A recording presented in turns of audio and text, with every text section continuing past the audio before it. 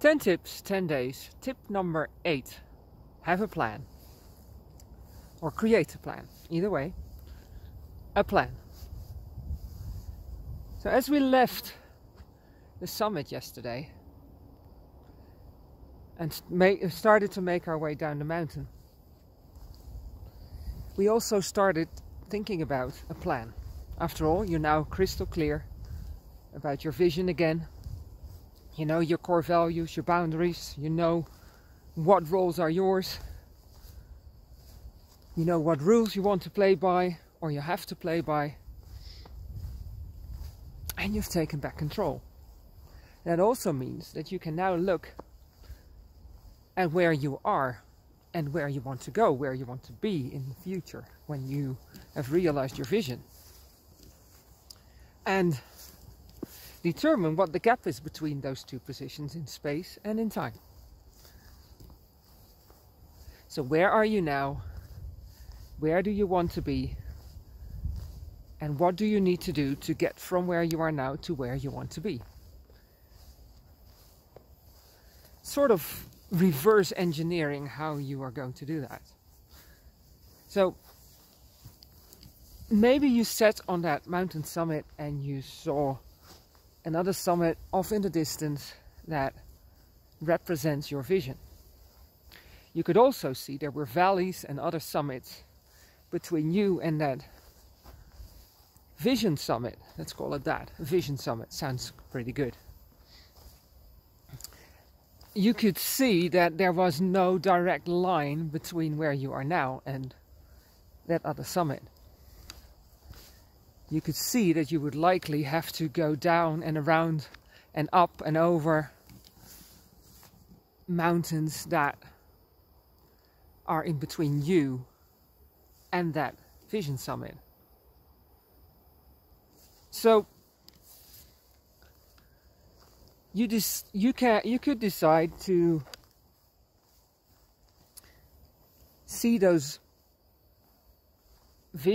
summits in between you and the one that is your vision as milestones.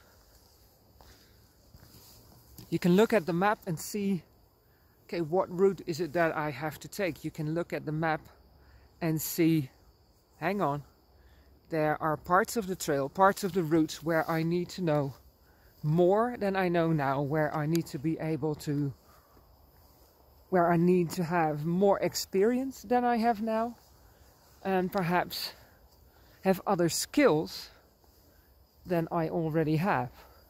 So you may need some extra training. You may need to gain experience to be able to get to where you want to go. You can also see there are alternate routes, so that if for some reason the route of your choice gets blocked, can't be followed, there are other ways of getting to where you want to go. And you also realize that you have to create time and space in your plan for unforeseen circumstances. And now that you have a plan with milestones between you and your ultimate goal, the realization of your vision. Milestones that are, when you reach them, a reason for a celebration, because you have moved this much closer to your goal. Now that you have that plan, you can also see what actions you have to take, what the first steps are that you will be taking to move towards the first milestone on your plan. So you've taken back control, you now have a plan, and when you get back into the valley, you can take the first action steps. You can start acting on the plan that you've created. So tip number 8 in this series of 10 tips, 10 days is have a plan, and if you don't have one yet, create one. As always, go there greatly. Bye bye.